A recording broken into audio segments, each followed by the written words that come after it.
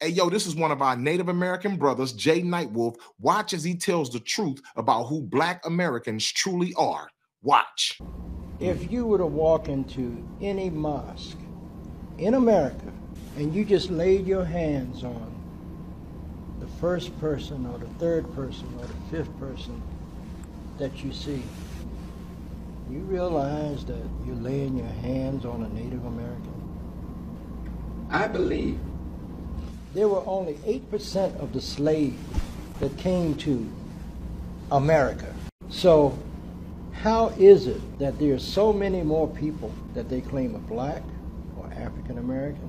I think they got the numbers wrong, because a lot of Native Americans are the ones that they're counting as Black folks too. You see that? We always been here. We those indigenous people.